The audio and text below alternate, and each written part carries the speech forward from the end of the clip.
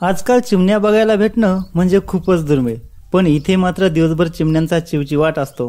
हे आहे सौ ममताबाई भांगरे यांचं अंगण आणि या चिमण्या देखील त्यांच्याच, कारण या चिमण्यांना त्या आपल्या कुटुंबाचं सदस्यच मानतात।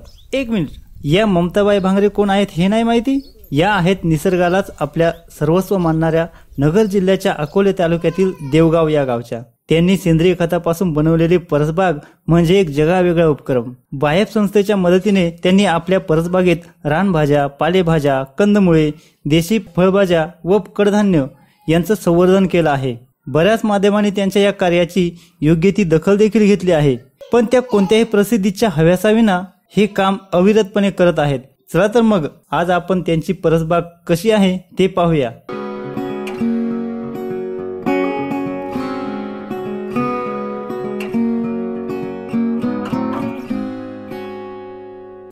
कोंबड्या ये काय झालाय? नमस्कार, माझे नाव ममता देवराम भांगरे। नमस्कार, मी देवराम सकाराम भांगरे आणि ही आमची परसबाग। ही तूर आहे आणि ही कुयरू आहे। ही कुयरूची भाजी बनवतात। भाजीची कुयरू नाही, ती काट्याची कुयरू ती वेगळी राहते आणि ही भाजीची कुयरू आहे, तर हिची भाजी बनवतात आपण। आणि ही कुयरूला लोक लय घाबरतात जर का इथं आल्यानंतर, पण घाबरायसारखं काहीच नाहीये। ही तूर आणि याच्यामध्ये ह्या तुरीमध्ये आहे ना पूर्ण रानभाज्या येते, कारण रानभाज्यांचा कसा तो सीजन राहतो, तर तो सीजन संपल्यानंतर आहे ना मग ती जागा रिकामी ना पडू म्हणून आम्ही ही तूर लावले। आता भाज्या संपल्या, आता ही तूर तयार झाली, असं आम्ही डबल पीक घ्यायला सुरुवात केली ही। त्याच्यानंतर ह्या रानभाज्या आता ह्याची चुरडे आहेत ना, ह्याची चुरडं आताच्या मुलांनी कशी येते ते पण माहिती नाही येते, पण हा तर ह्याची चुरडांची भाजी आहे ना आपण सगळीजण बनवून खातो, कारण आपल्या मुलांना पण आणि आपल्याला पण। आणि ह्या भाजी रानभाज्या खाल्ल्यानंतर आहे ना आपलं आरोग्य सुद्धा एकदम हे राहतं। आणि ह्या भाज्या जे होत्या ना, तर ह्या भाज्यांचा सुद्धा आम्हाला हे नव्हतं, माहिती पण नव्हत्या आणि आताच्या मुलांना पण नाही येते। पण ह्या भाज्या जे माहिती झाल्यात ना, तर आमच्या सासूबाई होती, दोन आहेत मला सासूबाई, एक वारली एक आहे, तर ती सासूबाई ना मला ह्या पूर्ण भाज्यांची आजपर्यंत माहिती दिली।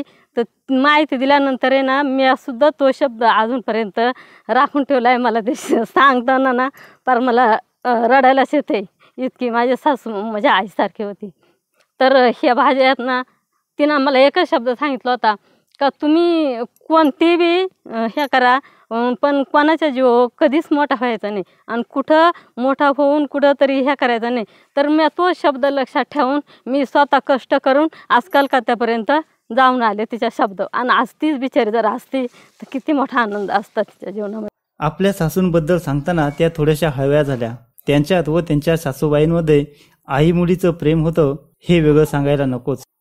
आणि त्याच रानभाज्या मी शेवटपर्यंत जोपर्यंत मी आहे तोपर्यंत मी जतनच करून ठेवणार आहे आणि दुसऱ्यांना पण सांगणार आहे, कारण ह्या रानभाज्यांमध्ये ह्या कंदमुळ्यांमध्ये एवढा तक आहे, एवढी तक कशातच नाही आहे आजपर्यंत आहे ना। आता हे कंद लोक सगळी हायब्रिड शेती कवळल्या ती, सगळं खतं मारतात ती, सगळं करतात ती, सगळ्यांना पिकं भरपूर भेटत ती, पण त्याचा उपयोग नाही आहे। कारण का तर तो नुसता विषच आहे आपल्याला आपल्या आहारामध्ये। तर त्याच्यासाठी आहे ना मला माझी एक अशी इच्छा आहे का सगळ्या जणांनी आपल्या जुन्या वाहनांक वळावा आणि सगळ्या जणांनी आपल्या आहारासाठी आपल्या मुलाबाळांसाठी चांगल्या पद्धतीनं खावा आणि आपलं दोन दिवसाचं आयुष्य अजून पुढे वाढवावं ही माझी लई मोठी अपेक्षा आहे। कारण ह्या रानभाज्यात ना ह्या पूर्ण याच्यामध्ये आहेत ना पूर्ण रानभाज्यात पण आता तुम्हाला दिसायला एक पण नाही। ती पाती फांद्याची भाजी आहे, ही फांद्याची भाजी आहे ना पर उन्हाळभर सुद्धा मी खाऊ शकते ही भाजी। आता ही जर कट केली ना, ह्या पानं जर अशी कट करून टाकली ना का हिचा लगेच मुटकी पानं तयार होऊन येणार आहेत। तर आता ह्या भाज्या संपल्यानंतर आहे ना आता आपल्याकडे भरपूर कंद येते, ते कंद मी तुम्हाला दाखवू शकते। ते कंद सुद्धा मी कायम त्याची भाजी बनवते, त्याची उकडून खायचे आपल्या मुलांना सगळ्यांना।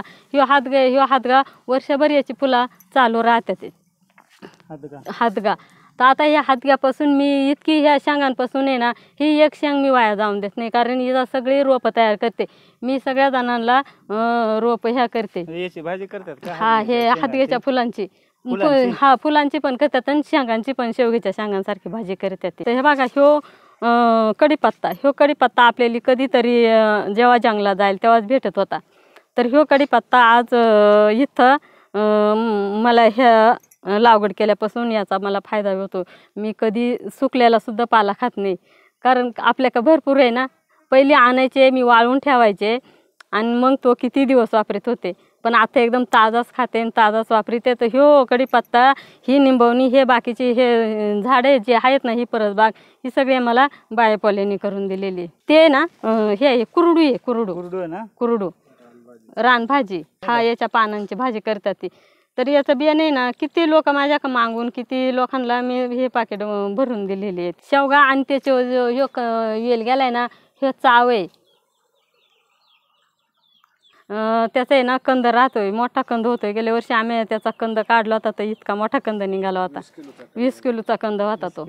हा आणि ही आहेत ना, ही आमची पूर्वीपासून आहे ना, याला काय म्हणायची खुटी घेवडा. पण आताच्या कलियुगामध्ये आहे ना, सगळी लोक आबाई म्हणून ओळखतात ते. पण ती आबाई सुद्धा माझ्या कधी लक्षात येत नाही सांगायला. मी कोणाला सांगता नाही ना खुटी घेवडा म्हणून सांगते, कारण ते पाठ होऊन गेलेले आहे माझ्या शब्द. आता या गवतीच्या जे आहे ना, किंवा गवतीच्या आपल्याला कायमस्वरूपी जेव्हा चहा म्हणला तवा, आणि याच्यासारखा शिवगवतीच्या असं जर चहा प्याला ना, माणूस किती थकून येऊन असू दे, त्याचा शिनबारच उतरून जातो. हे चिकू आपण कायमस्वरूपी खात राहतो, कारण आपल्या स्वतः काय ते जेव्हा पिकलं तेव्हा खाणार. आम्ही काय कधी पिकविते नाही, काय नाही. जेव्हा झाडाला पिकेल वाटलं तरच तोडायचं, ते नाही तर कोणा हात लावायचा नाही. हे निंबा आपल्याला जेव्हा वाटली तेव्हा आपण ताजा तोडून न्यायचा. आणि आता परत मी हे झाडं लावायला सुरुवात केली. बघा आता ही सीताफळ आहे, हिच्या मागून चिकू येते, तिकडनं सुद्धा मी चिकू लावलेले आहेत आता. कारण आपल्याली हे मोठी झाडं कमी होतील किंवा नाही होणार, पण अगोदरच सुरुवात करायची असं ठरवले मी. आणि ह्यो बायोगॅस मला बायोपॉलीने दिलेले. तर याचा वापर आहे ना, 10 किलो जर शेण टाकलं तर आमचा 3 माणसांचा 1 दिवसाचा स्वयंपाक होतोय. तर याच्यामुळे ह्या गोबर गॅसमुळे ना आज मला पैशांची किती बचत वाचून राहिलेली. ही गॅसचीच नळी शेवटपर्यंत घरात नेलेली. हे आडूच आहे ना, याचा जर उकळून जर पाणी प्याला, कसाही खोकला असू दे, तो खोकला लगेच थांबला जाणार आहे. पण दवाखान्यापेक्षा हे औषधाचं आहे ना, जर माणूस उकळून जर प्याला तर त्याचा पूर्ण कंदच मरतो खोकल्याचा. आणि आता हे पेरू जे आहे ती, तर इतकं पेरू येते, एवढ्या पेरूंमधून मी काय 1 रुपयाचा पेरू विकत नाही. हा घरीच खायचं. आणि असे नातेवाईक कोणी रस्त्यानं येणारं जाणारं न्या ना. एवढा पेरू खाल्ल्यानंतर कायला माणसाला जेवणाची अपेक्षा राहील. लाजळी हे का लाजत आहे ते. मखमल दिव कंद भेटतील घरी, सगळं कंद भेटतील घरी. हिरवी आळू, दिवा घरात भेटते सगळं. हा ह्या मांडव येत ना, हे सगळं रानभाज्यांचं, चायचं, याचं आपलं करंज कांदाचं हे मांडव येते. हे पूर्ण आता वाळले आणि सगळा सीजनच त्यांचा निघून गेला. इथून ह्यो आहे ना, याचा कंद होता कडकिंदाचा, आणि तो करंज कांदाचा कंद होता. याच्यापैकी दोन हे झालं त्याचं. 2दा मोठी होऊन त्यांचं हे करून, आणि ती जास्त दिवस टिकत नाही. ती मेल्यानंतर ह्या परत दुसऱ्या लागवड केलेले आहेत आता. मोठी मेल्यानंतर तिच्या पपया जर होत्या तर डायरेक्ट इतकाल्या मोठ्याल्या पपया लागायच्या. आणि हे झाड असे पिशव्या पॅक करून आणि मी आपल्या शेतकऱ्यांना देऊ शकते. पण आता ह्या काय याची चुरड्या येते, हे बा ह्यो गवतीची आहे. आणि अशा अनेक ह्या होत्या, पण त्या संपल्या. ते आता ही करवंद आहे. ह्या कोंबड्यांची पिल्लं आहेत ना, आम्ही वाकेले ना असे 10 महिला मिळून एक कंपनी उभी करायची ठरवली. तर आम्ही 10 गावच्या 10 महिला होती, आणि आम्ही म्हणजे 10 गावच्या 10 महिला आम्ही डायरेक्टर राहते.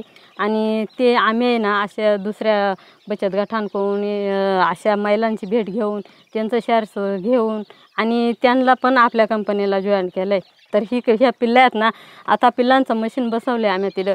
तर हे पिल्लं तयार झालेले आहेत. तर मग असा एक हे झाला का बुवा हे पिल्ले आहेत ना, आपण स्वतः पहिला जे निघाला ना सट तो आपण डायरेक्टरांनी सांभाळायचा होता, असं हे केलंय.